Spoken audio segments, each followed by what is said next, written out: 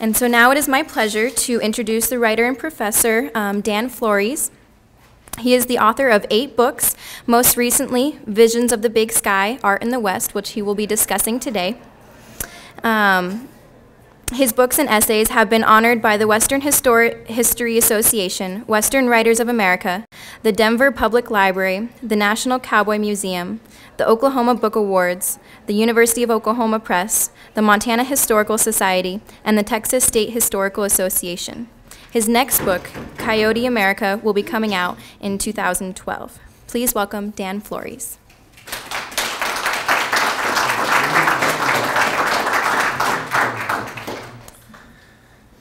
Thank you for coming out this afternoon and for being a supporter of books and publishing. And in this particular case, art, because what I'm going to tell you about is a book, a brand new book that is on the art and photography of the Northern Rockies and Northern Plains. It's called Visions of the Big Sky, Painting and Photographing the Northern Rocky Mountain West. And I'm going to spend a few minutes telling you a little bit about sort of the origins of this book, and if you'll permit me, I'm going to begin that by, I'm not going to quote from a review, but I'll just tell you that a review of this book that appeared just a few days ago made the point in the opening paragraph of the review that this is a book that Western art history has waited a long time for. And so I want to try to explain what that means and what the reviewer intended by saying that. And while I'm speaking, by the way, you're seeing the images from the book scroll by on the screen. There are something like 150 photographs and paintings in Visions of the Big Sky. And the reason I think this is a book that has attracted some attention as something new in Western art history is because of the simple fact that this part of the West, believe it or not, has not been a region that has been thought of for very long at all as one of the privileged regions of the West that has produced a Western art tradition. There are basically 3 regions in the American West. The Yosemite Valley and Carmel region of California is one, the Colorado Plateau is another, and the Southwest, particularly northern New Mexico, is a third, that have their own distinctive Western art traditions and are very much famous for that. But the Northern Rockies, despite the fact that we have all these grand parks and this marvelous history in our background here, has not really had that kind of sense about its regional art in time. And so I came by this particular topic and primarily because of 2 things that happened in my life. One of them was moving to Montana in 1992 and having the good luck the first semester I was here to have in one of my classes in Western history a young man whose name was Alan Jones and who 4 years later became the editor of the Big Sky Journal. And Alan, remembering some slideshow that I had used in the class he had taken with me, called me one day in about 1996 and asked me if I would start a column, Images of the West, for the Big Sky Journal. That column is still featured in the Big Sky Journal today, and I agreed to do it. And so really writing this book originated that way, with a column in the Big Sky Journal magazine. The other thing that I think contributed to the evolution of this particular book and to someone like me writing a book about the art of the Northern West was the simple fact that I, a few years ago, built a house outside Santa Fe, New Mexico, and so started spending summers down there, starting in about 2003. And I began to notice as I walked into bookstores in Santa Fe that you could walk into a bookstore like Collected Works on the Plaza of Santa Fe, and an entire wall, probably the length of the wall over here beside us, would be filled with books on the art of the Southwest. I mean, just thousands of titles. And I would return to Montana and walk into bookstores in Missoula or Bozeman, and whereas the literary racks would be full of novels and nonfiction books about the Northern Rockies, books on art would number maybe 25 or 30, and 7/8 of them would have Charlie Russell in the title.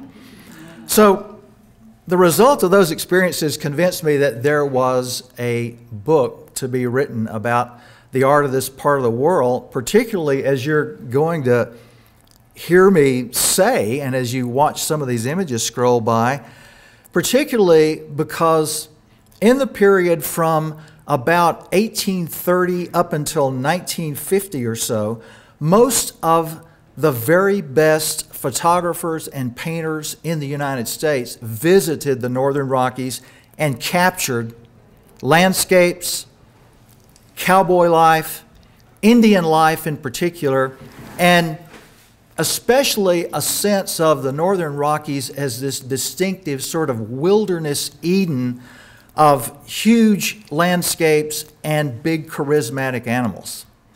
That was an artistic tradition that wasn't similar to anything else anywhere in the West. I mean, in the Southwest, for example, there is no such tradition of charismatic animals. Certainly there's a tradition of painting Indians, but it's very different from the one up here. In the Southwest, people who painted and photographed Indians did so with the idea that they were photographing people who were living in an ancient homeland that they had inhabited for thousands of years. Whereas in this part of the world, Indians were portrayed from the 19th century on into the middle of the 20th century as people who were vanishing and disappearing. And so the artwork was basically kind of salvage work. So, let me get a drink of water here. So the result of all this was work on a book that, as you watch these images scroll by, that's a very famous one by an Indian painter named Fritz Scholder called Custer and 20,000 Indians. An ironic title.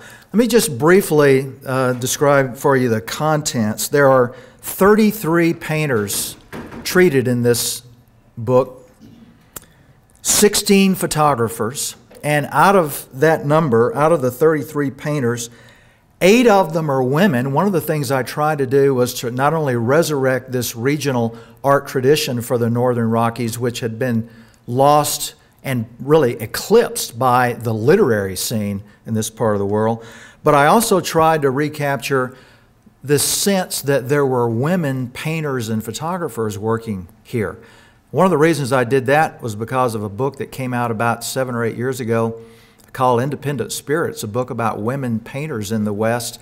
And I immediately bought a copy and flipped to the index and looked up Montana. All the artists and photographers were listed by state. I looked up Montana, 0. Not one single woman painter or photographer listed for Montana. Wyoming had 1. Idaho had 2.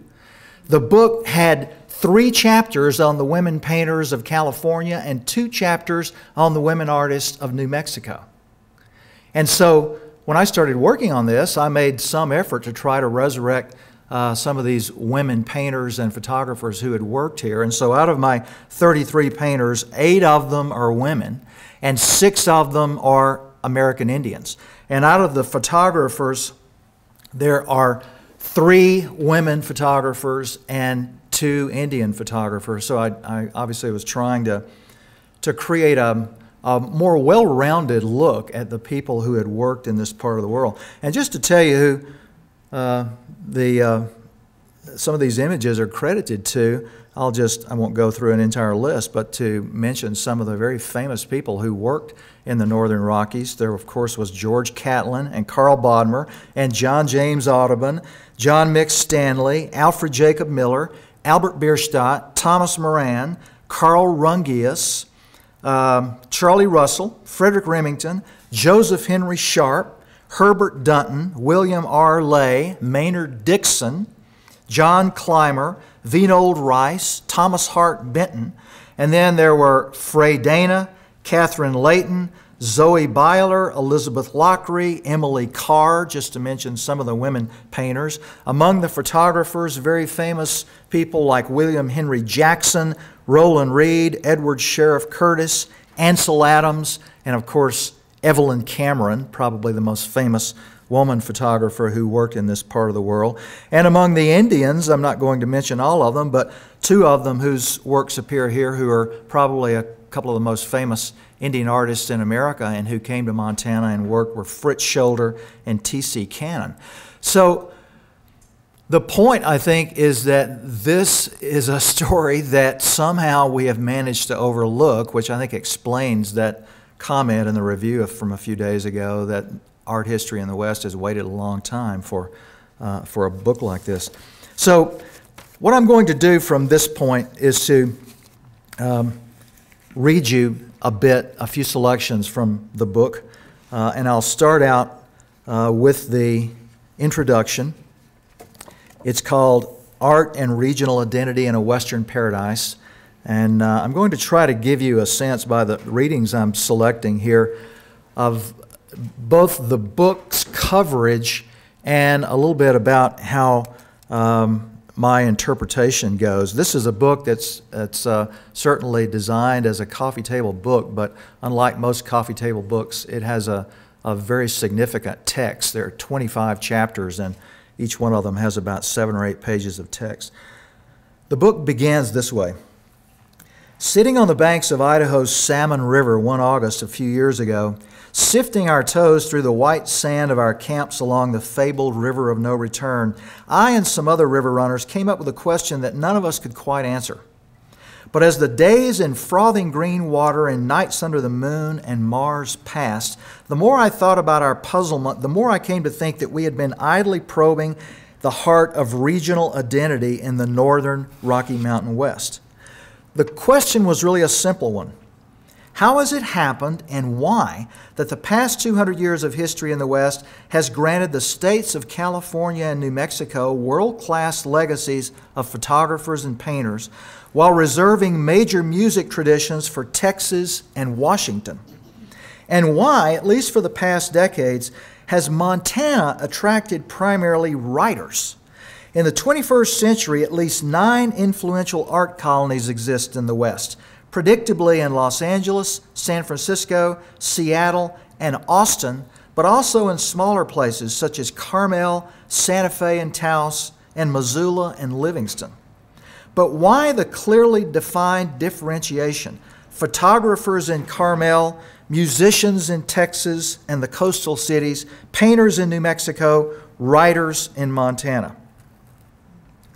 3/4 of a century ago, well before Joseph Kinsey Howard launched Northern Rockies environmental literature with Montana High, Wide, and Handsome, before A.B. Guthrie won the Pulitzer Prize for The Big Sky, and Richard Hugo's poetry and classics such as The Lady in Kicking Horse Reservoir set the Montana literary tradition in motion, the majority of cultural observers would have predicted that if the Northern Rockies were to produce any cultural attainment worthy of attention, it would be a place of visual artists, not wordsmiths.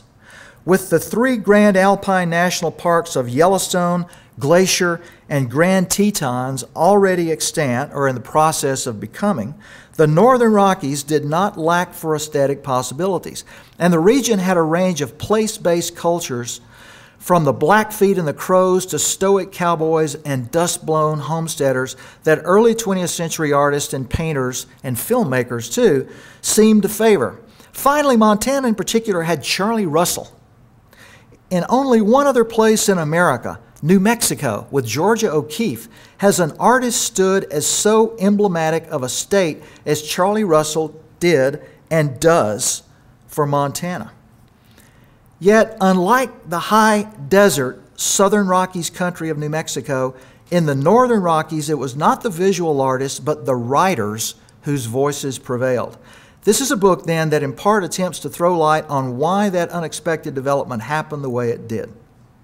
But beyond that explanation, this book is an effort to resurrect a regional visual legacy. So that's how the book begins. I'm going to flip to the end of the introduction and read you one more selection from the introduction, and then I'll pick out a couple of chapters here in order to give you a sense of the book. Historically, this is a region that for well over a century shaped the world's sense of the realities of the American West. Let me tell you how I know this. The chain of events that led me to write this book began in 1992 when I moved to Montana to take a position at the University in Missoula. By sheer happenstance, that first semester, Alan Jones, the future editor of a regional magazine called the Big Sky Journal, took one of my classes. 4 years later, Alan invited me to launch a column, Images of the West, for that publication, and for almost a decade, as I built a Bitterroot Valley house and ranchette around me and explored this new world, I researched and wrote the essays that have become this book. I wrote them because I was fascinated by the Northern Rockies, and I wrote them because they were a powerful avenue for my immersion in place. That at least some of these essays have a personal tone derives from the fact that through them, through the eyes of the artist I was writing about, and out of the images themselves, I was becoming a resident of the Northern Rockies. But there was one other element at work. The first spring I spent in Montana, 3 friends and I took off to float the wild and scenic stretch of the Missouri River as soon as classes were done in May. Before Lewis and Clark mania turned the Missouri River into a rivercraft interstate, we were lucky enough to be the only campers in the White Cliffs Narrows. This book has its genesis in what happened the next morning. Sunrise in the White Cliffs Narrows came on as a painterly vision on May the 19th, 1993. Soothed into a dreamless night by the living rush of the Missouri only feet away, I had awakened in the twilight of pre-dawn, glanced around camp sleepily, and tucked my head back into my bag, only to be jerked bolt upright a few minutes later when slanting yellow sunlight caught the white cliffs across the river with the blinding force of a searchlight. The effect in that narrow canyon was like turning on a 500-watt bulb in a darkened room, and it yanked me out of the sleeping bag and to the river's edge with my mouth open in a shock of recognition. Recognition. I'd never been to this place before in my life. But looking around me at the fantastically sculpted hoodoos and pedestals and the sandstone arch called the Eye of the Needle, at the basaltic knife of Labarge Rock, at waterfall arrowing low over the churning brown water, and a herd of mule deer pogoing away into the hills at my sudden apparition, the whole of it almost a performance staged beneath an impossibly lit sky, it came to me of a sudden that this was the Northern Rockies world my life preparation had set me up to expect.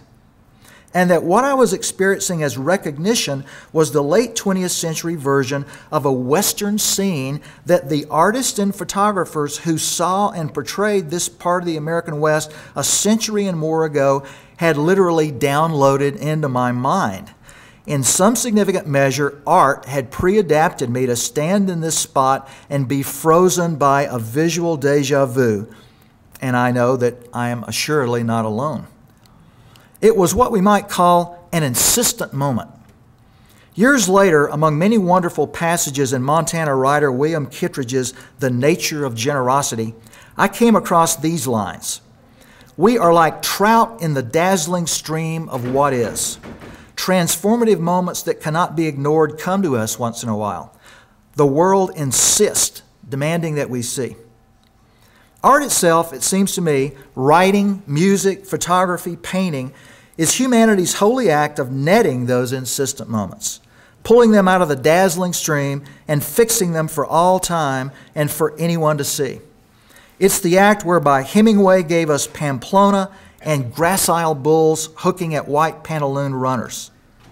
Bob Dylan captured as a succession of piercing images entangled up in blue. Ansel Adams preserved as one poignant full moon, implying an endless procession of them drifting up over Hernandez, New Mexico.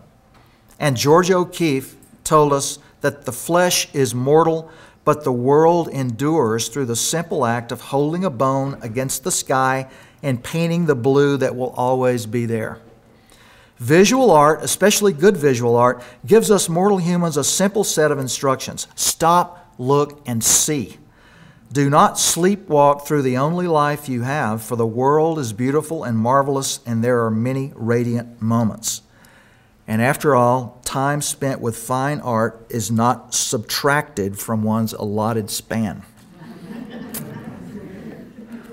Remember that. Okay, let me read you, I'll read you selections from 3 of the chapters in the book. As I said, there are 25 of them. Most of them are biographical. They take the careers of particular painters or photographers and talk about their careers and their impact on establishing for the world how the West gets viewed, particularly in this part of the world, this kind of wilderness Eden idea that permeates so much of the art. But in some of the chapters, I took on events in the history of the Northern West and tried to talk about how artists had portrayed those events and given us a sense of how to understand them through time. One of the ones I did that way, of course, was the journey of Lewis and Clark, and another one was the Battle of the Little Bighorn. So let me read you a few selections, a few excerpts from the chapter called Coming to Terms with the Little Bighorn. If art, like mythology, represents the human struggle to reduce the complexity of the world to a single, delimited throb of an imprint, then art has long been wobbly with the most famous one-day event in the history of the Big Sky country. Think on all these thousands of years of human striving in the northern plains and northern Rockies, and it seems not a little astonishing that a single image from a single battle that likely lasted little more than an hour should stand as shorthand for so much. And yet, as people around the world know how you feel about one particular image from that battle of many names, I mean whether you prefer the loser upright and heroic or prostrate and defamed, remains even in this new century a kind of bumper sticker proclamation about how you view the whole history of the American West. I grew up in the 1950s and 1960s. My first grade class picture shows me decked out in Davy Crockett gear, straight out of the 1955 Disney series starring Fess Parker. By the time I first saw the Little Bighorn battlefield in 1973, I looked more like one of the Indians that the Crockett's of the world had displaced. Big history had unreeled in those years I matriculated from first grade to graduate school. Civil rights and Vietnam and the ecology movement and Sam Peckinpah in the director's chair.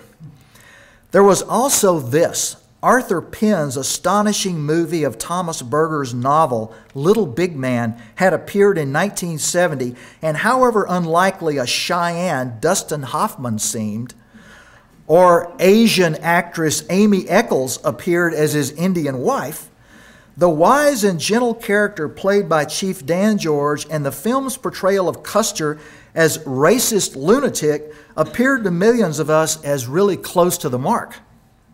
When I first walked around the battlefield in 1973 and tried to square the ground with the movie, the place was still called Custer Battlefield National Monument. Like our perception of Custer and the West, that was about to change.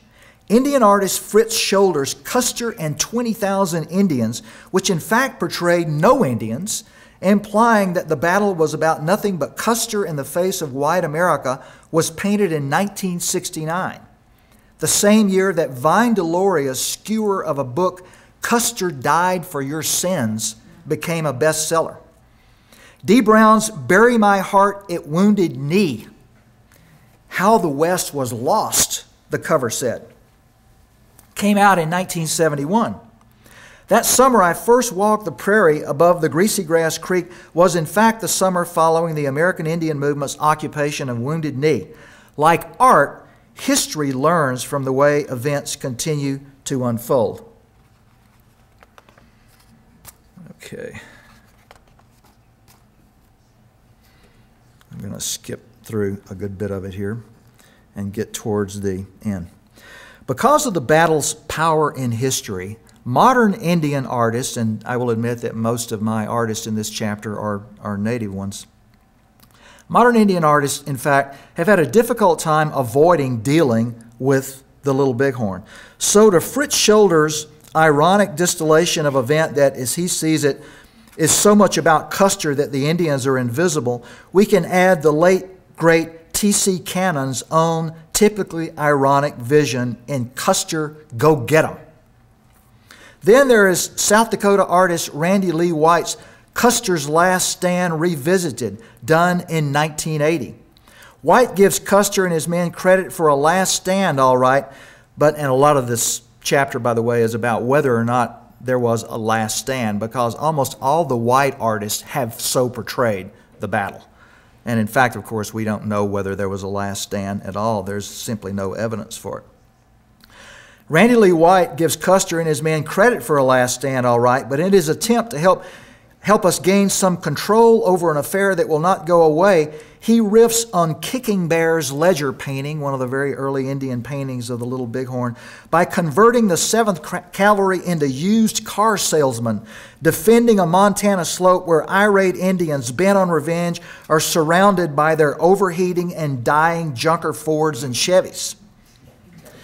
Humor is Sherman Alexie's point, too, in his poem about Buffalo Bill's returning to become one of the, as Sherman Alexie calls it, great piano hunters of all time. Buffalo Bill, in that poem, works his way through pianos as far as the eye could see, pianos upon pianos, all wild and within an arm's length, pianos from horizon to horizon. The message, of course, is to laugh is to heal. For plenty of people, though, laughter and the Little Bighorn are irreconcilable. Under blue skies and a coppery sun in September of 1997, I spent a couple of days with an old friend, then Little Bighorn Battlefield Superintendent Gerard Baker, who had succeeded Barbara Boer to become the second Indian ever to head up the National Monument. When I drove up in mid-afternoon and sought out Gerard, in a headquarters now much staffed by Indians, which was a noticeable change since I had been there in 1973, Gerard took off work and we spent the afternoon driving around the battlefield in his pickup, ruminating on what had happened there and what it all means. A Mandan Hidatsa, fascinated with his people's history, Gerard is a devourer of books, but I don't recall that he said anything at all about Custer that afternoon. He mostly talked about how various Indians saw the event, how Custer's scouts knew the village was enormous because they could see a gigantic roiling insect cloud over what had to be an enormous pony herd 20 miles away. How effective particular Indian sharpshooters were, how the Cheyenne Two Moons described the fight as taking no longer than it takes a hungry man to eat his dinner, and how one trooper escaping the field ended up arrowed by a returning hunter despite shouts from the rest of the Indians to let him go.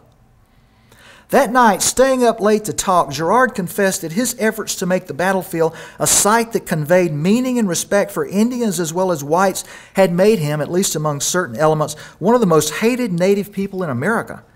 Here we were 121 years after the event, and the Little Bighorn was still capable of absolutely enraging people. The next morning, under rustling cottonwoods located about where the Cheyenne camp was set up in 1876, we sweated. When we emerged from Gerard's sweat lodge, scrubbed with sagebrush and panting from the heat, we slid steaming into the warm waters of the Little Bighorn and sat there submerged to our necks, perfumed with the soapy scent of bear root, reflecting on, among other ideas, how this place and what happened here just will not let go of us, no matter how far down the timeline we get.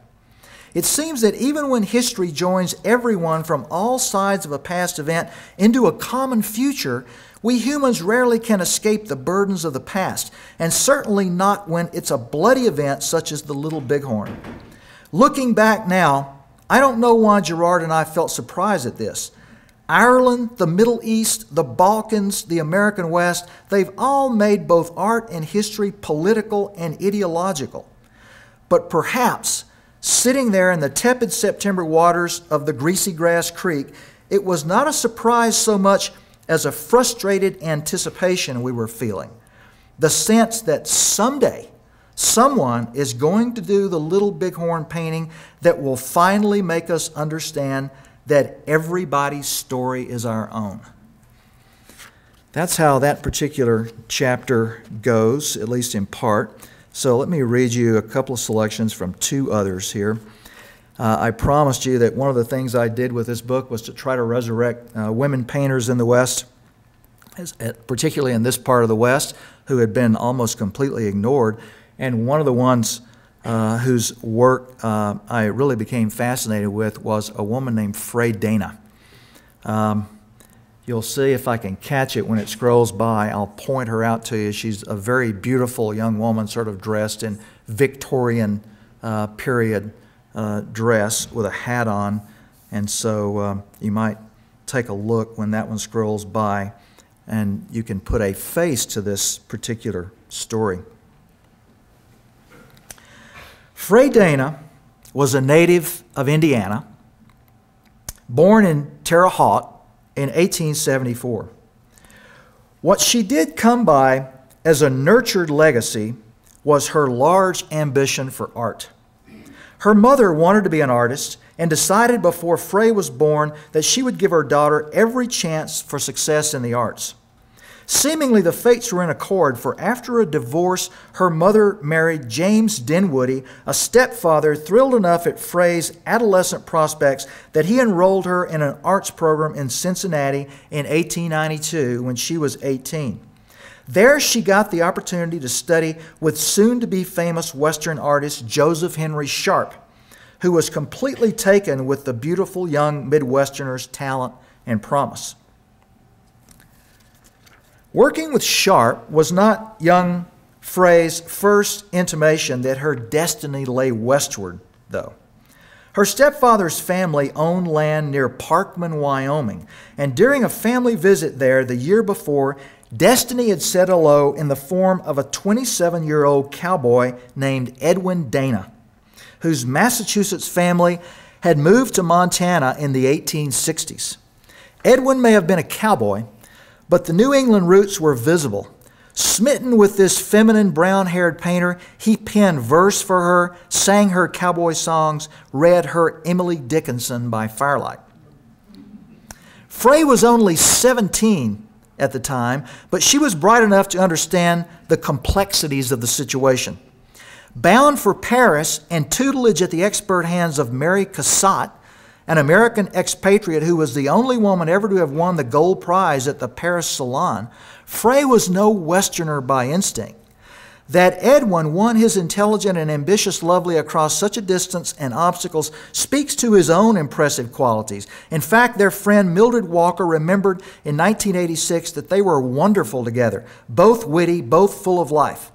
It took him 5 years, but in 1896, 32-year-old Edwin married 22-year-old Frey in a ceremony on his Pass Creek Ranch north of the Bighorn Range. Even so, young Frey was savvy enough, liberated enough, you might say, that she had Edwin sign what we would call today a prenuptial agreement, stipulating regular trips to the East and Europe so that she might pursue her large ambition to be famous. Okay, now this is where Frey Dana's life gets really interesting and where it also begins to contrast so strikingly with that of other female artists in the West. When she first went to the Wyoming-Montana border in 1896, it was obvious that the West had the capacity to move her. And I want to quote to you a couple of times here from the journals that she kept. Here's one. After she had been in Wyoming and Montana, she lived right on the border, from March 1907. And here's what she said. Went into the mountains today. Snowbanks to the horses' necks, but in the bare spots were those fragile purple lilies that grow only on the heights. There was a cold, pure wind, smelling of pine and sagebrush, and to look down over the valley was like looking into the heart of an opal. She was an artist who obviously could write as well.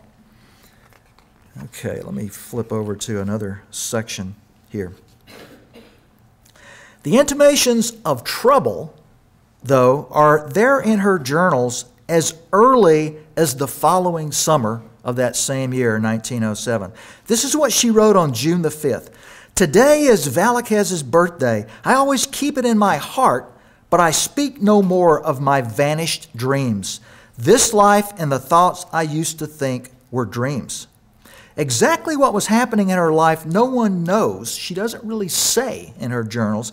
But Edwin and the growing resistance he seems to have put up to their prenuptial agreement appears to have been at the core of it. Thus, at the gravid age of 38, precisely Georgia O'Keeffe's age when she went for her first summer in New Mexico and never looked back, Fray Dana seems to have abandoned her own dreams. Here is what she wrote in her diary on September the 28th, 1911. New York, glad, glad, glad. It's noisy, it's dirty, the people in the streets are horribly rude, but I am happy to get back in the midst of life. Anything but the sagebrush and the jackrabbits. But this New York visit only served to end her dreams, not renew them. Face to face with what she called a black cloud of melancholy on my soul, she made her decision. I could fight the world and conquer, but I cannot fight the world and Edwin too.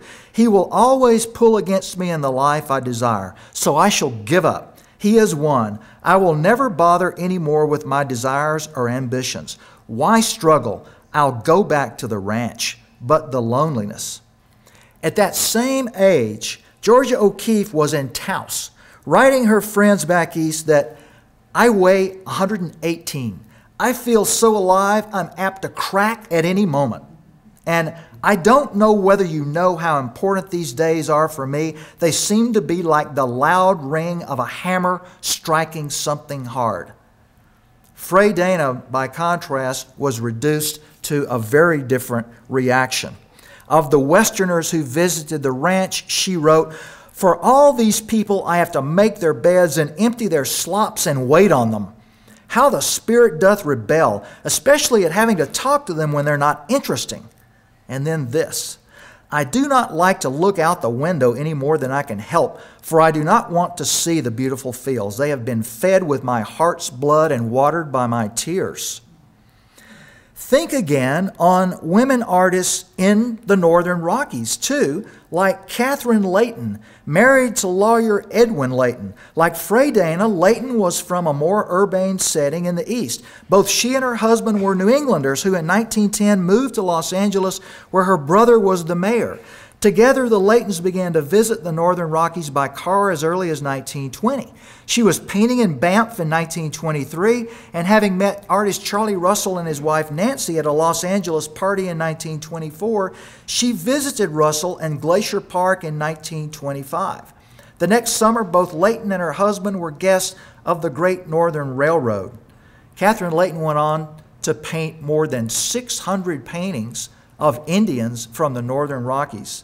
By visiting in the summers, Fray Dana, who lived in this part of the world, painted one portrait of an Indian and a total of about 35 works in the time that she was in the West.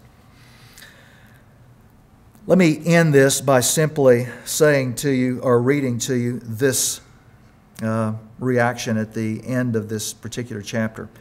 Dana's perspective on life in the West was chilling, embittered as she was by the course of her life.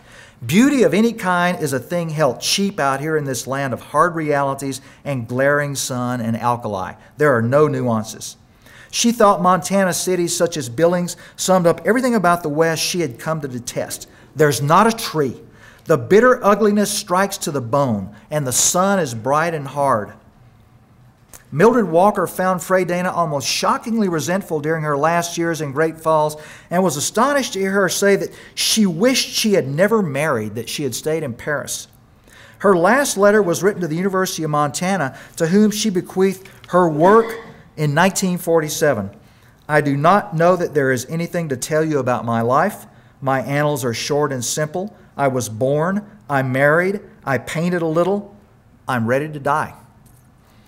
Now, I have to tell you that Her story is atypical. That is not the sort of experience that most of these women painters in the northern West had. Certainly not the experience that someone like the photographer Evelyn Cameron had.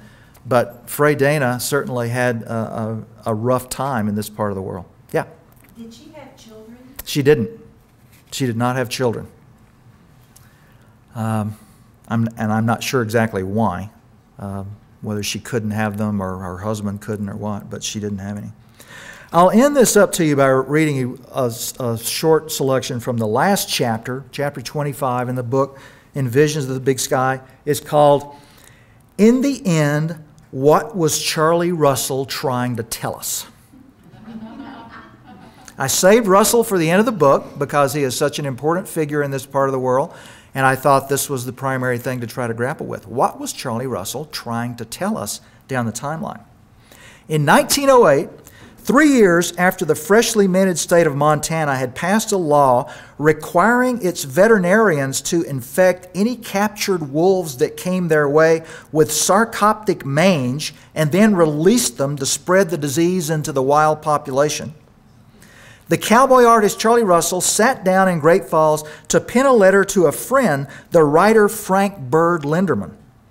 As Russell reflexively did when he wrote almost anyone, he appended a quick and wonderful little watercolor sketch to the top of the page. Knowing that Linderman's sympathies were similar to his, Russell drew a simple little ecological set piece of two of his favorite subjects, a buffalo, in this case it was the carcass of a buffalo, and a wolf. Then, to convey his meaning, Russell added a bit of doggerel. You sleeping relics of the past, if I but had my way, I'd clothe your frames with meat and hide and wake you up today. Okay. Let me find my spot here.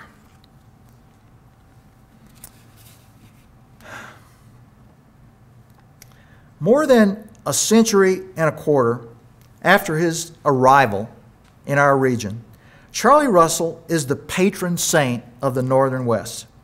The only other part of America that has taken an artist as its patron figure is the Southwest, as I mentioned to you earlier, where George O'Keeffe holds that honor with a very different vision of the world. Parse the 21st century West into South and North, and you get the mystical and feminine desert versus a man's world of big animals and big sky, for which we largely have O'Keeffe and Russell to thank. Okay, let me see.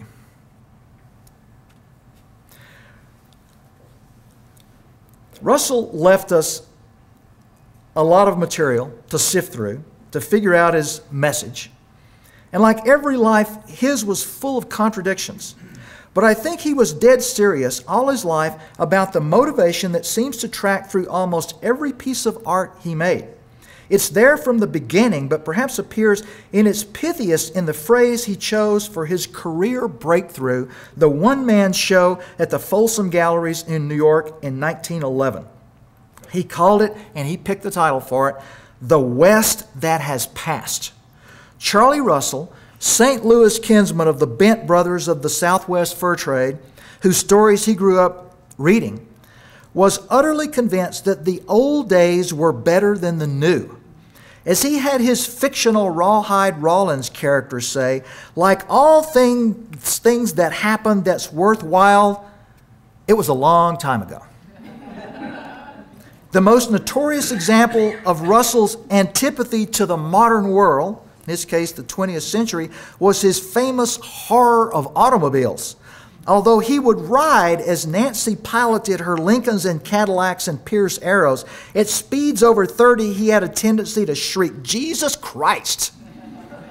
He preferred horses right to the end. Russell, as the perceptive Western writer J. Frank Dobie articulated perfectly, was not inclined to be a hard thinker, but evaluated life out of instinctive predilections.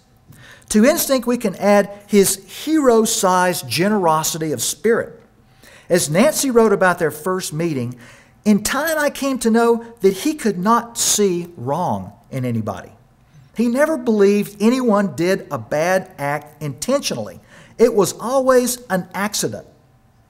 Despite Russell's occasional rant at the Pioneer, Russell's art treats the heartbreaking environmental history of the West, which he witnessed during his lifetime, almost as if it were accidental. For example, at the height of his powers and maturity, Russell was still portraying mountain men as regional heroes, the romance makers, he called them in a 1918 oil. And look at his great work, Salute of the Robe Trade, done in 1920, for which Nancy Russell wrangled the stupendous sum of $10,000 in 1921. It's a masterful painting with all the elements of light action and Missouri River square butte scenery that Russell patrons and Western realism aficionados could ever want. But no hint or even irony that the robe trade was the death knell for the same West that Russell found so sacred. He painted another work called When the Land Belonged to God in order to convey the sacredness of the Montana that he called Dreamtime Montana. Nothing so devastated the West that belonged to God as much as the arrival of the global market economy in the form of the fur trade. Maybe these kinds of scenes all fall into the category of good people doing bad things accidentally. Maybe such paintings sold well to Russell's white male patrons who tended towards the corporate symbolic frontier types. Or maybe Russell really did believe, and many people do believe, that trapping off all the fur bearers, killing all the big animals, cutting down most of the trees, and grazing off a lot of the grass, I'm using his phrases, by the way, from a address he made at a conference, that all this really was a heroically romantic enterprise.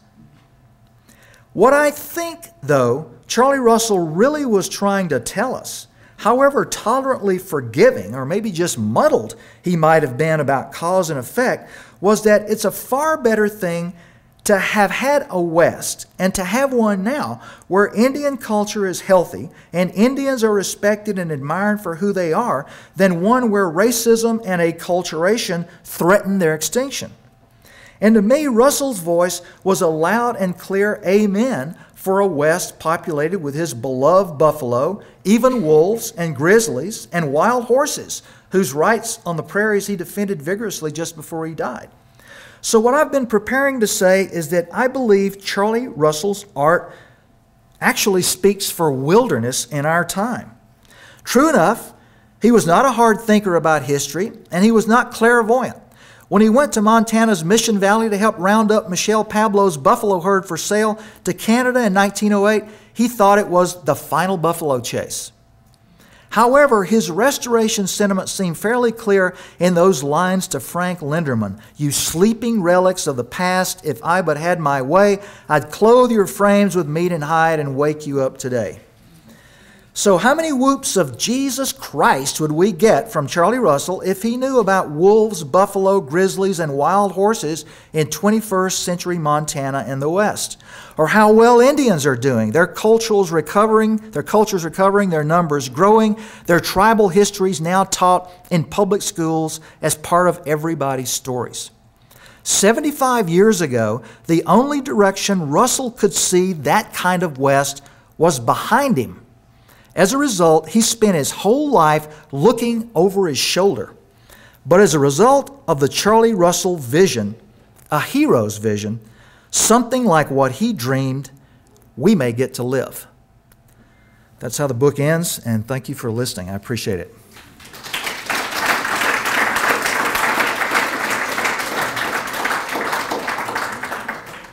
May I ask about one of the pictures? Uh-huh. It looked like Taos. It looked like the Pueblos and Taos. Was that in Montana? That's not in Montana. That's a very accurate reaction to it. That's Taos Pueblo. And the reason that's in there is because in the introduction, one of the points I try to make about the differing ways that the Northern Rockies and the Southwest have interpreted the West is in the Southwest, because of the existence of ruins like Canyon de Chelly and Taos Pueblo, which is 1,000 years old, the artists and the photographers down there have never been able to portray that part of the West as this kind of virginal wilderness. They've always portrayed it as this ancient homeland of Indian people who have been there for thousands of years. But because we don't have any ruins like that in this part of the West, it was fairly easy for people to come here in the 19th century and assume that this was a brand new world. And that's pretty much how the artists tended to portray it, as if it was nature, as Charlie Russell put it, straight from the hand of God, as if there hadn't actually been people here all along, and the Indians who were here were literally going to disappear. So that particular image is to make that point about the difference between the two regions and how they're portrayed. Yes? David? Thanks for this wonderful presentation. I'm really excited to look at this, and I just can't wait. It sounds in your last chapter as though there's more than gesture to the New West, and even I'm hearing a kind of visionary post-New West gesture there. But I wonder how the body of the book, I see several images that aren't nostalgic, but that are trying to face, the modern economies and colonial histories of the West. Exactly. Yeah. I just wonder how much of that you were able to address in this text. Well, it's there a lot, and by the way, I like being thought of as post something. But Post New West. Yeah,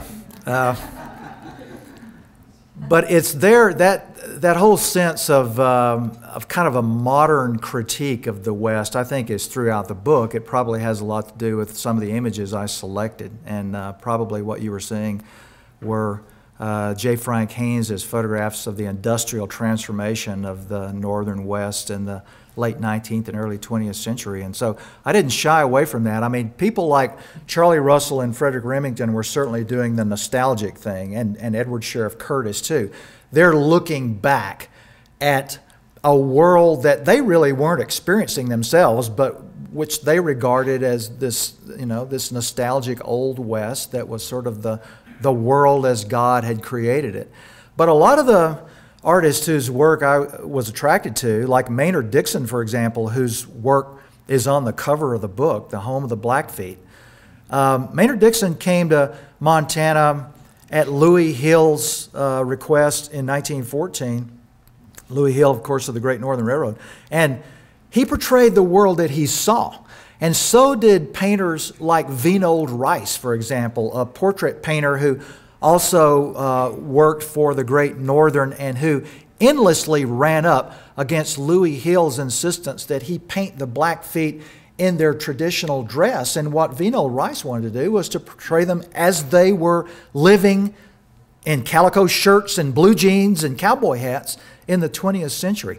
So I think that kind of tension between an inclination on the part of a few of these artists who maybe have dominated the view of this part of the world, and those who were presenting a more realistic version of 20th century Northern Rockies imagery, probably informs a lot of the book. I mean, I was attracted to it myself, so a lot of it appears there. Yes? I'm puzzled by your conclusion that Charlie Russell didn't participate in any of this. That he didn't participate in any of that? Yeah. Well, I think if you look at Charlie Russell's body of work, he largely is painting a Montana of his initial appearance in the territory in the 1870s. And, I mean, he does the same thing that L.A. Huffman, the photographer, does. L.A. Huffman, for example, arrived in Montana in 1876. He's able to photograph buffalo still on the plains, still wild. And yet, starting in 1905, he refused to print any images that he had shot after about 1890 or so. He only would print these images from the 1870s and the 1880s. And Charlie Russell, I think, largely does the same thing, although in some of the illustrations of his letters, he will sort of portray contemporary 20th century life in Montana. But his great works, his great oil paintings, are all about this Dreamtime West that he was so entranced by. He's pretty significantly regarded by Western art historians as in the nostalgic school, as one who is painting in the 20th century but looking back 50 years and capturing those kinds of images. If that answered your question, I hope it did. Is that what you were... He participated more than you did. That he participated more? Yeah. Well, I think he did, but, you know, I mean, his famous episode where he supposedly lived with the Indians for a year or so, it's actually about a 2-month period where he goes up among the Bloods in Canada, and it's really because he's sparking a young Indian girl that he even stays that long. So I think we've sort of emphasized the notion that he actually experienced a lot more than he really did. He kind of got there right at the tail end of when all the action was happening. But boy, it made an impression on him, for sure. Anyone else? Yeah? Is there anybody? Yeah, sure. Yeah. Oh, is that Dana? That's Frey Dana, yeah. That's her. It's all about the cuffs on that one. And you see this very Mary Cassatt-like work on the windowsill. That's her most famous work. Yeah. It's striking to me that there could be a conversation between Charlie Russell and some of the Native American intellectuals at the turn of the 20th century who often are seen as assimilationists. Yeah. Charles Eastman, Zitphala Shah, Yeah. even Sarah Winnemucca earlier, Yeah. where they, and part of what I'm hearing in this conversation about Russell is the acute sense of loss on the part of the people who really saw it happen. Darcy McNichol, you know, born right at the turn of the century, was mourning the fencing of the Flathead Valley, the Mission Valley, and that day and night change of economy and geography hit those people really hard. I think you're right that Russell would have found a lot in common with someone like Darcy McNichol. And I mean, Darcy McNichol was younger than Charlie Russell, and I don't know that they ever met and had such a conversation, but it would be sort of a wonderful fictional account to see how they would share this sense of loss of a world that I mean, it's almost like, you know, they arrived just at the moment that some great sound had ceased and the echoes of it are still palpably in the air.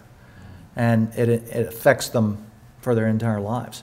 I think the next generation of Westerners, you know, are not moved in that way.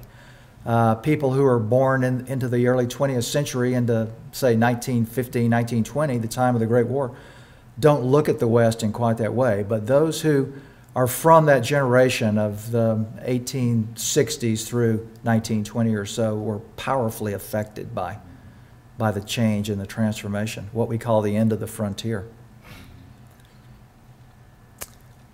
Yes?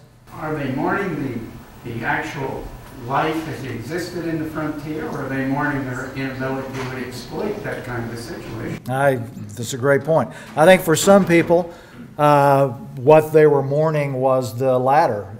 You know, the buffalo are gone, and so it's no longer possible to do this. It's no longer possible to hunt buffalo as an economy or a lifestyle. It's no longer possible to trap beaver. I think it's a complicated question because there are people who are mourning the loss of a natural resource rich West, but there are also people, I think, who are who are mourning a kind of a loss of freedom. And there is, to be perfectly honest, there is also a sense on the part of a lot of people who are living around the turn of the 20th century that the modern world is becoming feminized. It's one of the reasons that we get the Boy Scouts, for example. It's one of the reasons that the Tarzan novels become so popular in the first decade of the 20th century. There is a sense on the part of particularly men that what was lost is a very powerful sense of masculine freedom. And so the whole modern world was believed to be a loss of masculine opportunity for a lot of men. I mean, Teddy Roosevelt sort of epitomizes that. And he, of course, is a great admirer of all these artists who are portraying the world of the strenuous life of the 19th century. Yes? I just wondered if you're have done thinking about the contemporary visual art scene in this part of the world, and is it just too hard to put a handle on it at this point in time? Well, I mean, that's a great question. I mentioned by name in the introduction 7 or 8 or 10 of the artists who are working in the northern West today, Indian and non-Indian as well, and obviously some women too, because there's some very powerful women painters. But I sort of made a conscious decision when I was working on the book to really not include a chapter on the modern tradition. I think part of this was because it seems to me that because I was comparing the Northern Rockies to the Southwest, one of the things that happens is that as the literary scene begins to take off in this part of the world, our artistic scene fades away, which is one of the reasons we don't really know much about it. And one of the reasons it fades away is because it had gotten captured by the Charlie Russell sort of cowboy nostalgic imagery that was popular in the 1950s and early 1960s. I mean, along with television shows about the West, Gunsmoke and Wagon Train and all these Western movies from those years. But if you think about the television shows and the Western films, they fade away at about the same time that this regional tradition begins to fade as well. And so we sort of forget about it. Whereas down in the Southwest, under the mentorship of people like George O'Keeffe, who are embracing modern art traditions, I mean, that art continues to evolve and remain very popular and very energized is much appreciated in New York and in San Francisco and in Europe right up until the present day. I mean, Santa Fe today, which is a town the size of Missoula, ranks third only behind New York and Los Angeles in annual art sales. And much of the art that it sells is out of this regional Southwestern tradition. So, I mean, I was kind of motivated to let the story fade away by the middle of the 20th century. I think the most recent works that are in the book, Fritz Schilder's painting of Custer was done in about 1971. And I think there's an Ansel Adams photograph that's a little bit later than that. But nothing else of any later vintage appears in the book. I think it would be difficult for me, at least, to get a handle on what's happening in this part of the world. But I do hope that the painters, the artists who are working here now, maybe find some inspiration from a book like this, that there is a regional tradition they can tap into, that they're not sort of out here on an island, that there is a long, I mean, the images in this work go back 8,000 years. Some of that rock art is 8,000 years old. That was Charlie Russell's When the Land Belonged to God, by the way, that just scrolled by. Yeah? Did you feel a little of the Charlie Russell nostalgia when you floated the Missouri Breaks?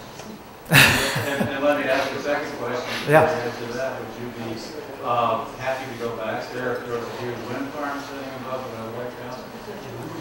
I would not like to see a wind farm above the White Cliffs. No, I would not. And I mean, I don't have to, did I feel nostalgia? I think what I felt was sort of what I described. I was stunned by how much my reaction to it had resulted from having sat in my living room or in libraries over the years flipping through art books and sort of recognizing this landscape from that. But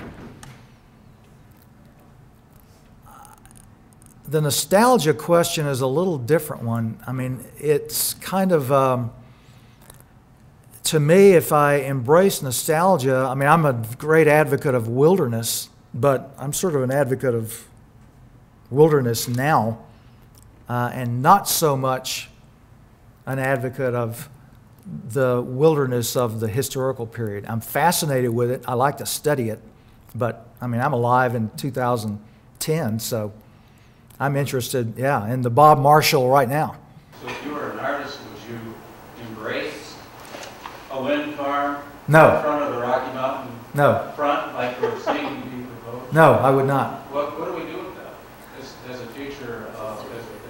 Well, maybe, I mean, I don't know, maybe by calling on these iconic images, those can be used to resist that kind of thing. But no, I would not be pleased with that at all.